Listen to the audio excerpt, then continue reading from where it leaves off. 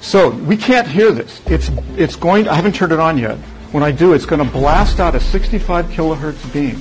Because the wavelength is so small, it doesn't spread. Because 65 kilohertz has a wavelength like that. So it's going to be, in that sense, similar to a laser. It just comes right out as a beam. Now, how do we make that audible? Well, they put a modulation on top of the 65 kilohertz. There's a modulation.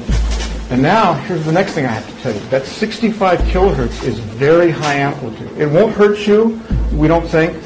Okay? You certainly can't hear it, and we don't think it'll hurt you. And it's very high amplitude. And what happens when you have two sound waves like this, sound plus sound can create sound, but only at high amplitudes. At low amplitudes, sound waves just travel right through each other. You may be sort of familiar with this. But at high amplitudes, you can create sound. So what happens in this apparatus is the audio sound, the sound that you're going to hear, is actually created in the beam, not here. And because it's created in the beam and it stays in the beam, we have a beam of sound. So let me demonstrate this for you. Let me turn it on. And I'm going to find the piece of music that we like.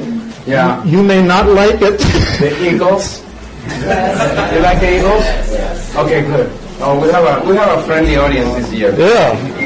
I think they're just saying it to make us feel better. Right. All right.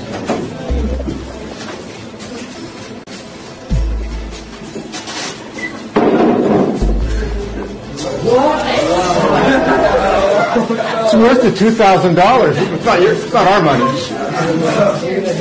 Now, the sound that you're hearing is being created in this beam. It almost sounds like it's coming from your head. So let me try to scan the whole audience here so everybody gets to hear this. Absolutely remarkable. Pete, are you getting it?